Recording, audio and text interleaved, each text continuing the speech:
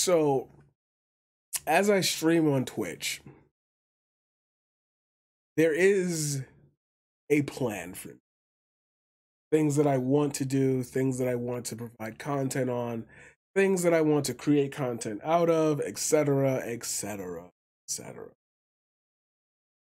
But as I built this schedule, which is the first time I've ever built a long-term goal schedule thing for me in my entire life, it got me thinking about the day-to-day. And do I actually take this serious or do I not?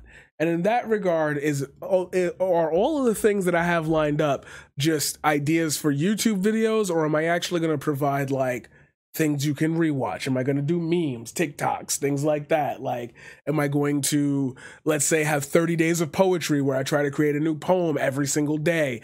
Like, am I going to create series? Am I going to diversify my portfolio? But that has nothing to do with the title of this video and the thumbnail. So what gives? I more or less realized something.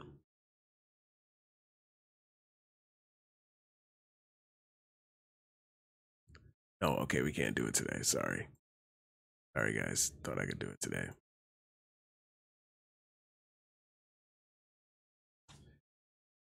I thought to myself, will there ever be a runaway or a run out of things, of topics in your field of knowledge that you will talk about? Will you fall into a rut of let's play a game every day until like we get through that? And like, are we going to build a community where different things will supersede what I normally do? Because I feel like that's giving up a very big part of myself. And I'm nowhere near anyone else, but like I can't not admit that I've been growing. So these are questions that I have to ask, and I have to ask now because I already made a video on this called the 5 emotional hurdles you will face as a new content creator. And like, I could just watch my own content to answer my questions, but I'm not going to do that. I want to talk to you today about Martin Luther King. Not really, but the first thing we're going to see is a picture of him, so might as well make it about him. I refuse to accept the view that mankind is so tragically bound to the starless midnight of racism and war that the bright daybreak of peace and brotherhood can never become a reality. I believe that unarmed truth and unconditional love have the final word. And then this motherfucker says, CRT and IDPOL have been fully embraced by one side and will continue to create races on both sides until given up.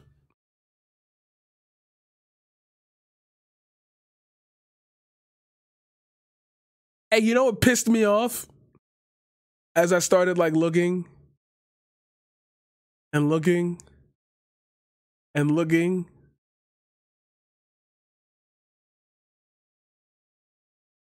and then I was like, it's motherfucking Mr. Girl. And that leads me to the entirety of today's segment. It was Mr. Girl. Look.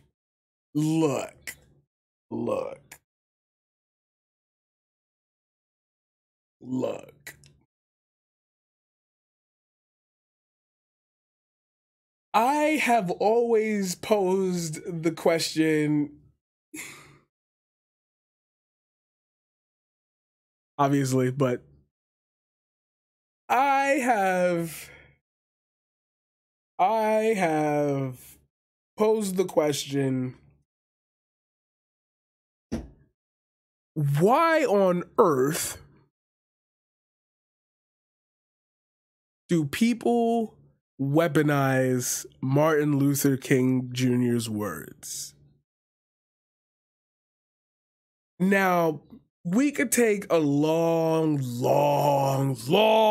look at each of the uses, each of the plagiarisms, how it has infected the American education system, and how that has created a ripple effect for people talking about Black issues. We can do that, we can do that, we can do that.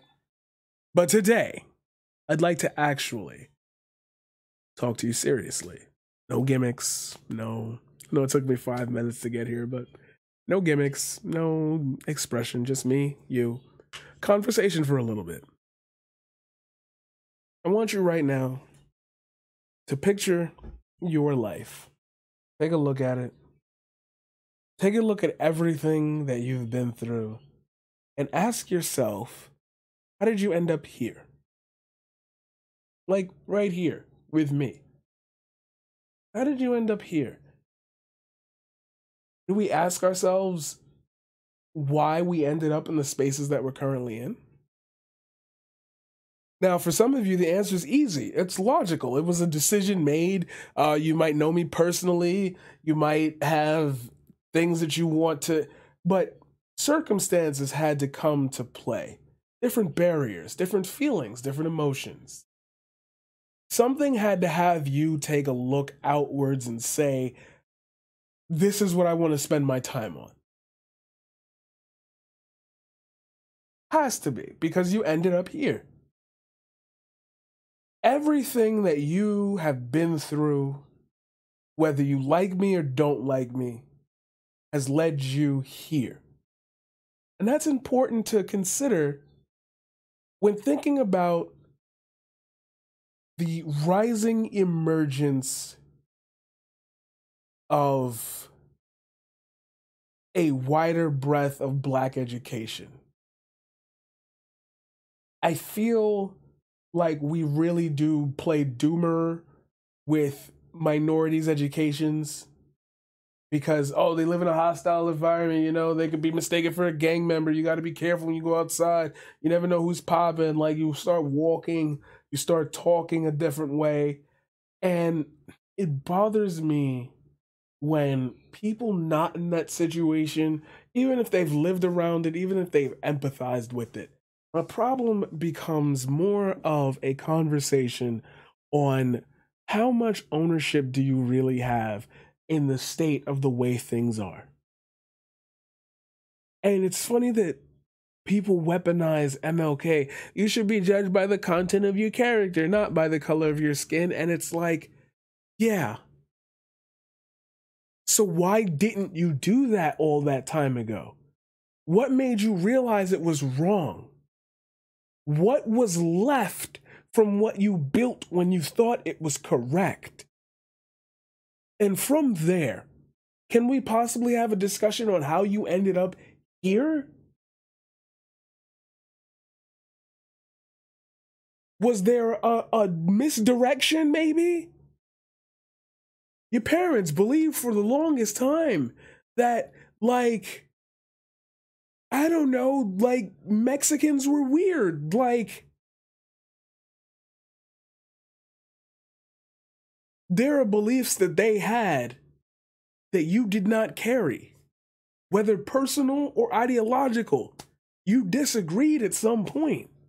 How'd you end up here? How'd you end up here?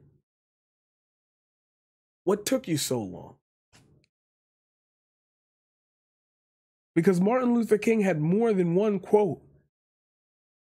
And there are a lot of people on the internet now who are trying to say more than one thing. And they have to play around with these algorithms because they don't look like these people who are at the top. They don't look bright. They don't look chiseled. They don't go, dude. They're not super excitable.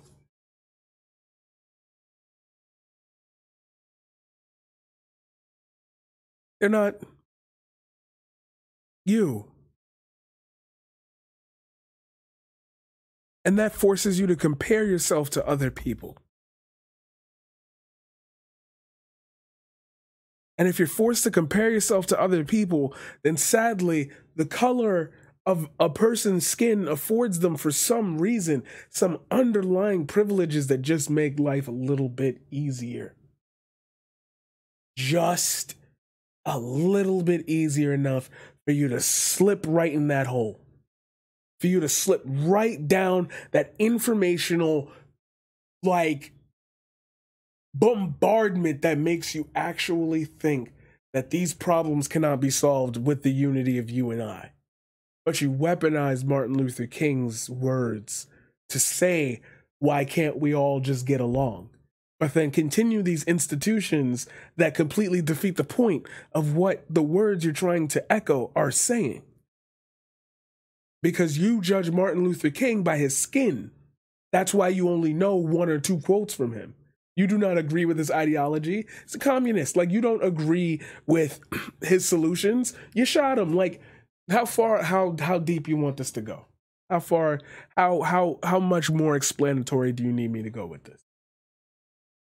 We effectively create what we envision, and we all tell ourselves somewhere down on this leftist path that, like, morality is subjective. And it is. I can't help you understand why people don't see it that way. That's my biggest thing. That's my biggest, like, problem, is that every time I try to, like, express myself in the way where, like, if you got a shred of empathy, that man is spitting. And I'm in a space where people who don't operate like that don't have that nuance, that don't have that, and they get further being that ignorant to take those words because it's funny. Because it's funny. Because you could spend all of your time being a dick, or you could actually try to move something forward. Why is that popular right now? And I feel like it speaks down to a bottom layer of how people think what synapses go off in people's minds when Black people speak. At what juncture are you actually listening to this person, or you're just playing the victim? It's like, no, I have concrete problems with concrete solutions. I'm giving you the guide work. Here, you are the white man. Take it and just do it. Nah, we can't do that. Okay, thanks. You can't build affordable housing? We're just going to burn down the rest of the housing that's here. But won't that displace your people?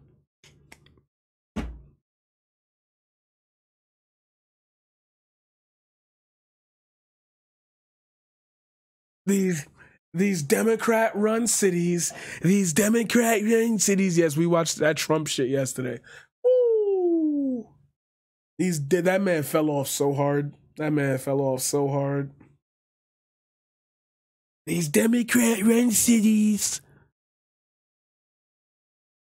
Just say Black people. Just, like, you see what I mean?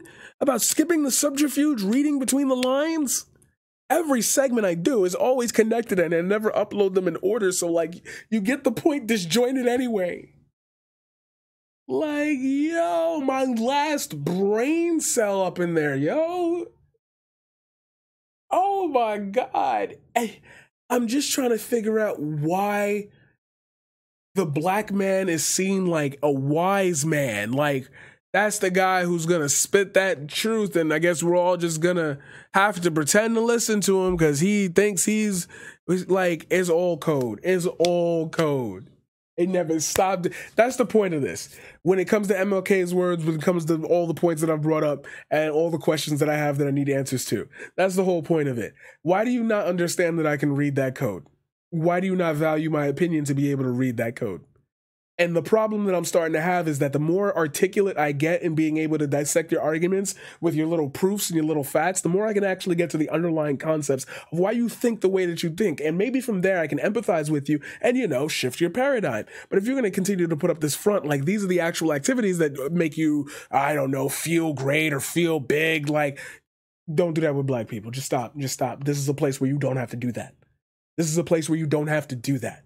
I don't know who needs to hear this, but this is a place where you don't have to do that. This is your marketplace. This is your ideals. You win by judging who has the more views. You don't have to do that. You don't. have to do that.